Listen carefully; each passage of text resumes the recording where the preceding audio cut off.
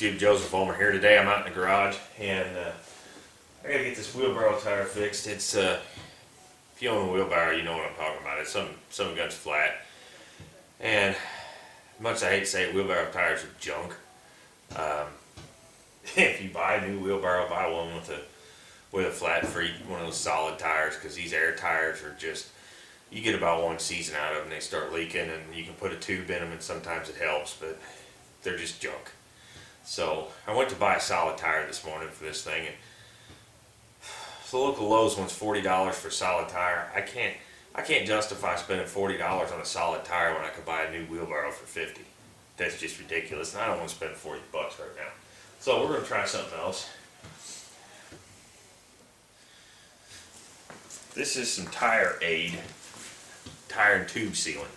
Probably something similar to slime, or there was a Camel Stop. It was a flat fix. I've seen there's probably not as good as, say, like Tire Jack. I've never used that. I've seen it, I've heard of it, but I've never used it. But we're going to put a bunch of this in this tire. Now, do me a favor. While we get into this, hit the subscribe button down there if you haven't already. If you already have, hit the notification bell. That way you'll get notifications on any of my upcoming videos. And please don't forget, when it's all over, rate the video. Share it with some friends. And don't mind the comments from the peanut gallery over there. Share it with some friends. And as always, if you have questions, drop them down in the comments section. Now, a few things taken into consideration. I do not recommend this for vehicle tires, on-road car tires, truck tires, whatever. From somebody that works in a shop, I can tell you right now, if you bring a vehicle tire into me, if you bring any tire into me, ATV tire, anything else, and it's full of this stuff, I will charge you extra to change that tire, because it makes an absolute mess when you break them down, and I have to clean it up after you leave. I've got a machine, you know, there'll be a several $1,000 machine that is just absolutely covered in this stuff, because when you open the tire up, it goes everywhere. It stays as a liquid in the tire. But aside from that, on-road vehicle tires, I don't recommend it, because it does stay as a liquid in the tire, so it will definitely make that tire more difficult to balance on a balancing machine, because every time it stops rolling, it runs to the bottom of the tire, and then it does take a little bit of time once it starts spinning to even out and actually self-balance. Second thing, ATV tires, go-kart tires, wheelbarrow tires, anything off-road, yeah, go right ahead. I mean, this stuff is great. If you've got thorn trees in your area or whatever, this stuff will seal up the punctures. Real quick, I'm actually going to take the tire off the wheelbarrow, because I've got to replace a bearing in it as well. So you don't have to do that. All you have to do is take the valve core out. But I'm going to get the tire off real quick, and then once I get the tire off, I'll be back to show you exactly how to put it into the tire. So hang in there, guys.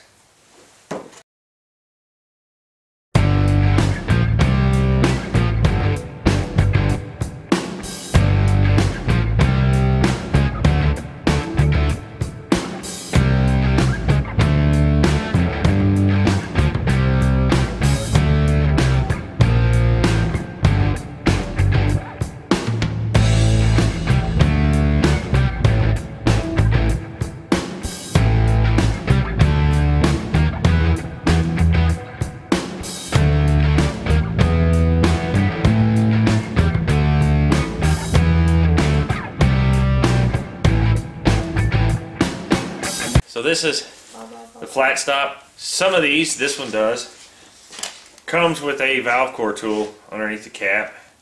So if you get it open, you can pop the tool out. And a cute little valve stem cap. Now this tire already has a tube in it, so hopefully you guys can see this all right. If you take your valve core tool, take the end with the little slit in it there, you drop it right down onto the valve stem, and you just thread it out, and it'll pull the core out. Now you have to pull the core out in order to squeeze the liquid in. Okay. Now we're just going to set the core off to the side. Now you don't have to take the tire off to do this. You can do this, you know, with the tire on, whatever it's on. I just took the tire off one because I needed to replace these bearings, and if you saw just a minute ago in the fast forward footage, I actually had to beat these sides in just a little bit. And to remove the bearings, I just use the actual wheelbarrow axle, slide it through there at an angle, smack it with the hammer, and bang, the old bearings races pop out. Now, this one, you peel that off. They've got a little protective cap in here that I'm going to have to dig out of there. This will thread nicely onto the top of the bottle. You can take the cap off, pull a little seal off there, then you can thread this on. Now, before I took the cap off, I do recommend shaking this up really well, because there are solids, there are suspended solids in this, basically latex particles, and that's what seal the punctures. So in this case, we're not going to use this whole bottle. We're going to use probably about half. You probably don't even need half in this tire, but I'm going to use half just to make sure that it stays sealed up well. Now, on this particular tire, you can get in here. I probably do not need to use the little hose piece. They supply you with a short hose here in the cap, and you just pull it out. And that short hose is so that if you're trying to do this on a vehicle, you have a little more flexibility. You can put it over this, put it over the top of the valve stem, then you can squeeze it in. Since I've got this one off and it's horizontal, where it'll be real easy to squeeze into the tire, I'm not going to do that.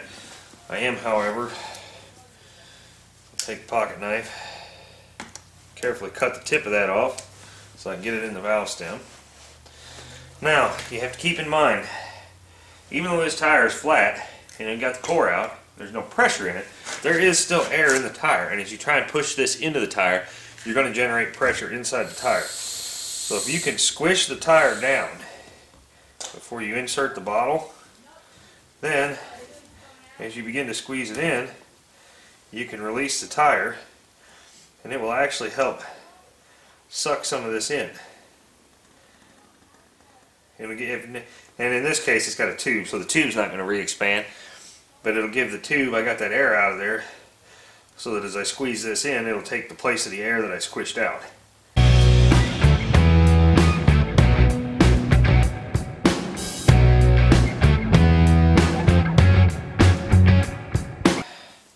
I think that should be plenty. Now, to keep this from going bad, I'm going to take that little cap off.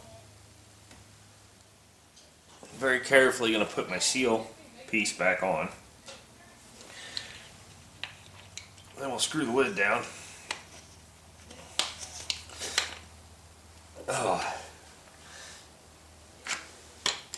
I'll set that off to the side. Now we can use a handy little core tool that they gave us, and we're going to stick our valve core back in.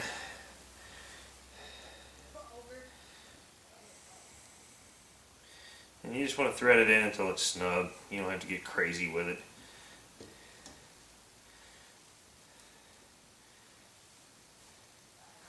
Just keep going until you'll feel it stop. It'll get tight. It's all the way in, like that. Okay. Now let me find a rag. I'm gonna wipe off the valve stem.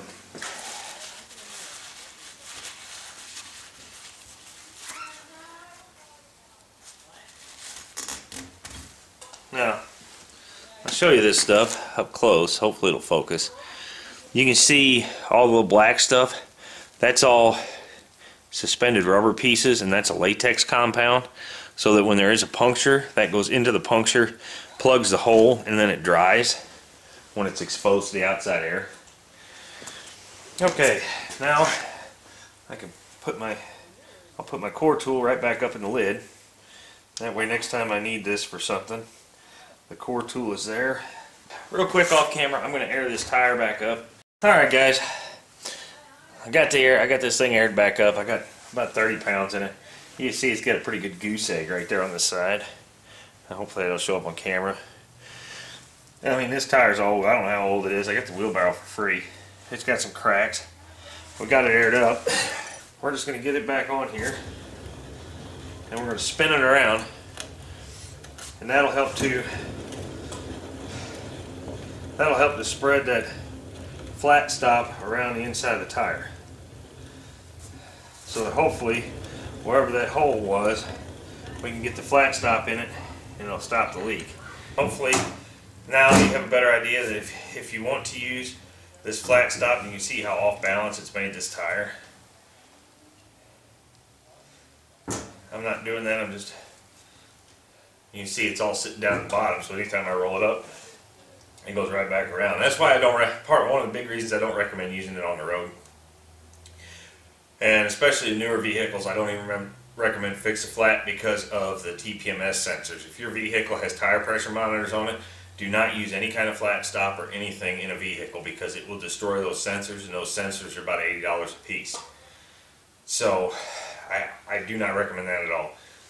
For an application like this wheelbarrow tire, yeah, go right ahead. It works. It works great. Hopefully this thing will still continue to hold air. Do me a favor, like I said before, if you haven't subscribed already, click the subscribe button, rate the video. Questions, put them in the comments section, and hit the little notification bell if you've already subscribed. That way you can stay tuned to the channel for all my upcoming videos. And I'll let you know how this works. So, hopefully if you have any questions about it, and that, just so you know, that bottle that I used half of in here cost me $10, $11.90 with tax. So, $11.90 versus a $40 tire. We'll see how it holds up, and I still have half that bottle left. Less than $6, I guess, or right around $6 is what I spent to fix this tire. So, that's a lot cheaper than a $40 tire, and we'll see how it lasts. So do me a favor, get out there, don't be afraid, get your hands dirty, you might have a little fun doing it. We'll see you on the next one.